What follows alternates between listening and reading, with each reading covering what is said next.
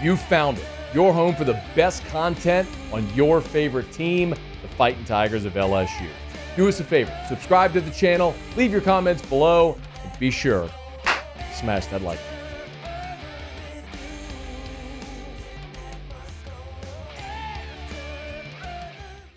I was asked on Saturday night, T-Bob and I were doing whiskey and wine, do you feel better or worse about the team after the Nicholls game? And my answer, not to be Switzerland here, was I don't feel differently at all. I want to be very clear about something before we go any further. I want to be very, very clear about this before I take another step in any of my commentary. I am not telling you that I am thrilled with what happened Saturday night. I'm not telling you it was great, nothing to worry about, all good. I'm not saying that. I'm also not going to be the guy that comes here today and pounds my fist on the table and yells and screams and tells you how awful this is, how bad they're going to be, how they can't run the ball, don't stop the run. They can't even get past Nicholls without a fight. They're terrible. They're going 6-6. I'm not telling you that. Because I have done this job for long enough. I have gone and watched every play stone cold sober, unlike a lot of y'all Saturday night, of all these garbage games that LSU plays that nobody wants to see. I watch really good teams be lethargic and sleepwalk their way through a bunch of games that nobody wants to play or see. After the game on Saturday night, Brian Kelly said it point blank. He said this was a tired football team. And about all the... Can you play that real quick? Here was Brian Kelly after the game. Well, I'd start off with saying how impressed I was with Nicholls State. I thought they played their tails off. You could tell how much it meant to those young men to play here in Tiger Stadium and have a chance to play LSU. They were physical, and they controlled the clock. Made it a great football game from that perspective. I'm happy we won the football game, but certainly there's a lot of areas that I'm looking at the things that we have to do better. Certainly that was a team that was tired, did not play its very best. You know, we had a long week. It was a short week, and it showed. They worked their tails off this week, but they just did not have... Okay, that's it. I don't need the minute long. Brian Kelly said point blank, this was a tired football team. They flew out on Sunday. They played on Sunday. They flew out on Sunday. They got home at 5 a.m. Monday. They had to practice Tuesday. Short week. You spent all offseason getting jacked up to play USC. You play a hard-fought game. You lose a close one at the end. And then you got to turn around in 6 days and play an FCS opponent nobody wants to play. I get it. A lot of you are going to say, they're scholarship kids or NIL, and you got to show up. The reality is it's human nature. Alabama played South Florida. It was 14-13 at Nick Saban Field at Bryant Dennehy Stadium in the fourth quarter. And they boat raced them late. Notre Dame, after going on the road and beating Texas A&M, comes home to play Northern Illinois and loses. It's human nature. The best team ever at LSU before the 2019 team was the 2011 Tigers. Dominant a team as LSU's ever put on the field. They were in a 14-7 game at halftime against Western Kentucky, a Western Kentucky team that was 5-5. It was 14-7 at half, and then LSU took over in the second half. I get it. You look at the game against Nicholls on Saturday, and you're going, man, all the stuff that went wrong. Xavion Thomas returning a kickoff from 8 yards deep. Will Campbell had a false start. You gave up a fourth down conversion. 2 13-play drives that ate up half a quarter, both of them. You had another disconcerting signals penalty. You miss a field goal at the end of the first half. You come out the second play of the second half, and they were on a 67-yard touchdown. It's 23-21. You're going, what in the hell is happening? You know what happened after that? LSU put together a touchdown drive. First play of the next possession, you force a fumble. 5 plays later, you're in the end zone again. It's 37-21. You force a 3 and out. You get the ball back. You score again. It's 44-21. You took control. You dominated the game. I'm just not going to be super pissed about what transpired. You played a game nobody cared about. And that's what generally happens sometimes when you play games like that nobody cares about. You get efforts like that. It was not a good effort. It was not good. But I just don't care. Because whatever they do Saturday against South Carolina will be dramatically more meaningful and influential than what happened on Saturday night. But I do have a couple of takeaways. Remember last week when we were sitting here and we were doing our what to watch, I told you my number one thing, what to watch. What was it? My number one thing, get out of there healthy. Last year, you lost Zy Alexander with a torn ACL against Army. These garbage games nobody cares about. There's more risk than reward. And you lost Jacobian Guillory for the season. By the way, Jacobian Guillory was your highest-rated defensive tackle, according to Pro Football Focus, coming out of that game. You are in a world of trouble at defensive tackle right now. Somebody you are not expecting has to step up and be awesome for you because the best guy you had at your biggest question mark position is now done for the season. I feel gutted for Jacobian Guillory. It sucks just as bad as it did for John Emery. Guillory, a fifth-year guy who bided his time. He's played in 41 games. The other day was just his fifth career start. This was supposed to be his time, and now he's done for the season because of a stupid garbage game. A stupid garbage game that nobody wants to see played, and he ruptures his Achilles, and he's done for the year. Before the season started, over at LouisianaSports.net, Hunt Palmer had us do a station survey, the most indispensable player. Hester and I both said Jacobian Guillory. Didn't say he's your best player, but he's your most indispensable because you don't have anyone at that position even close to his ability. And now he's gone. You're in a world of hurt right there.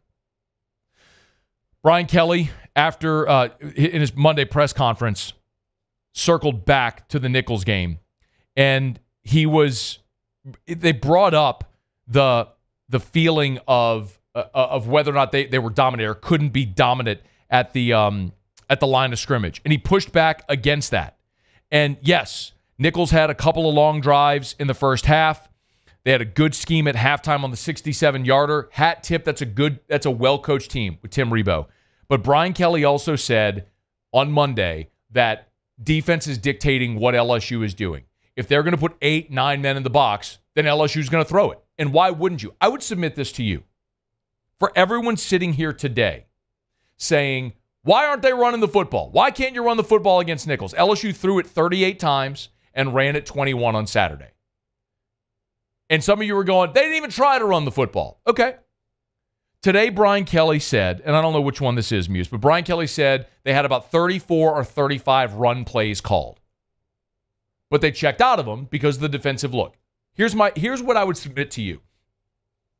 Didn't we spend a decade collectively, LSU media fans, whatever, didn't we spend a decade nailing Les Miles to the wall for continuing to run against 8 and 9 man boxes? Didn't we spend a decade bemoaning toss dive, too tight in a fullback, 3 yards in a cloud of dust, running it when they're giving you the pass? Didn't we spend 10 years complaining about that? And now you got an offense where when they're showing you 8 and 9 man fronts, we're going, all right, we'll throw it to our bevy of freak show wide receivers. Okay. Yes, throw it to Kyron Lacey. Yes, throw it to Trey'Dez Green. Throw it to Juwan Johnson, who, by the way, caught all 3 targets and got in the end zone. Yes, I would like to see that. Instead of running foolishly into 8 and 9 man boxes. There was this video that was circulating the internet after the LSU-USC game, and one play where LSU got stacked up at the line of scrimmage. If you freeze frame it, it was 9 on 7. SC had 9 red jerseys in the box to 7, including the running back, for LSU. 6 can't block 9. Yes, throw the ball if that's what they're giving you. A couple other things. I love the rotation. Kamorian Pimpton was out with an ankle injury. You saw Trey'Dez Green get his first career touchdown, the first touchdown of the day. You saw Bo Bordelon put on the 89 jersey, used as a jumbo blocker. I love that. We talked about it last week. Pimpton missed a block on a big play on the 3rd and 1 where John Emery got tackled for a loss. Yes, give me the jumbo tight end as an extra blocker. Tyree Adams started at left guard. We saw Paul Mabenga go in late in the first half. They rotated those guys. You got a bunch of people experienced. Juwan Johnson was targeted on the second play of LSU's second drive. It wasn't like LSU got a big lead and then they emptied the bench. Juwan Johnson was in there on the second offensive series. By the way, the second offensive snap of the game, Caden Durham was in there, but that's when Will Campbell had the false start, and so it was 1st and 15, and they took him out. You targeted Shelton Sampson on the 4th offensive snap of the game. It was complete downfield, but Nuss threw him out of bounds. You got young guys in early and throughout. Spears and Kylan Jackson were in early at safety. Zy Alexander played terrific at cornerback in the second half. We got to see Gabe Relaford, who was one of your highest graded players on PFF play. I've told y'all, Kalaj Cobbins, Gabe Relaford, that's what it's supposed to look like. Those two dudes are going to be awesome, and I would not be surprised if they find a way to get Gabe Relaford more involved this year as the season goes along, because he is that good a player and he is ready to contribute. I get it. Swinson and Shand and Savion Jones and Deshaun Womack, who was injured and didn't play, they held him out this past week. You got tons of guys at defensive end, but I'm telling you, Relaford is ready and is going to be a contributor this year. I'm not telling you he's going to be a superstar this year. I'm telling you he's going to be a contributor because he's ready to be a contributor. A couple of other notes. Nathan Dybert was back kicking off after Aaron Burrell had a little bit of an injury. Xavion Thomas, 51-yard return after the safety was awesome. You have a return game again. I didn't love him taking the ball out 8 yards deep. How about P.J. Woodland? Had a beautiful TFL on the second. It was on the second play of the game for Nicholls on a corner blitz. P.J. Woodland also had a forced fumble, recovered the fumble he forced. Shades of Tyrann Mathieu. Kyron Lacey, 3 receiving touchdowns. We got to see Ricky Collins going at quarterback, and not just at the end of the first half, but in a position where he had to throw the ball. Beautiful 12-yard out to Xavion Thomas right there, cold off the bench. You love to see it. Hated to see you miss the field goal at the end of the first half, but there was a lot of good that you did like in this football game. I get there's a lot you didn't. I get it. You want to see LSU go out and score 70 against an FCS opponent.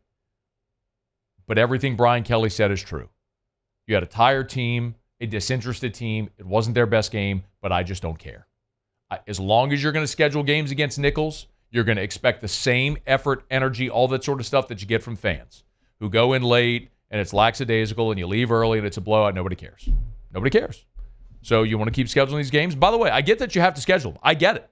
Because, as I keep saying, you're not going to put yourself at a competitive disadvantage. If the rest of the country is going to schedule an FCS opponent, you're going to schedule an FCS opponent. But when you do that, don't bitch and complain when you get an effort like you did on Saturday. Yeah, you could go score 70 like Ole Miss did against Furman, or maybe you get into a dogfight against a really good team like Nicholls. It's what it is. You know what I really care about?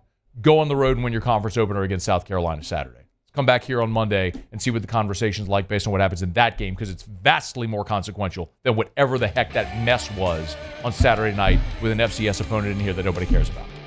Hey, thanks so much for watching. Please leave your comments. I love to interact, and be sure to hit the red subscribe button below.